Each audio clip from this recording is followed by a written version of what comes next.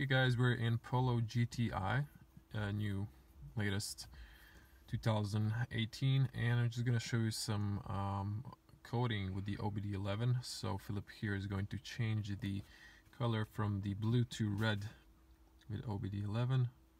As you can see, it's done by the app. Now we can change it back to blue, which is standard for the Polo cars, but the red ones for the GTI.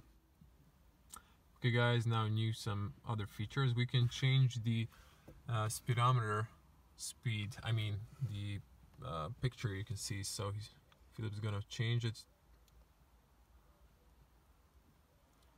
Now we have here 280 is the last value. So 280, focus. And now we have 300. 300 hours. Or we can get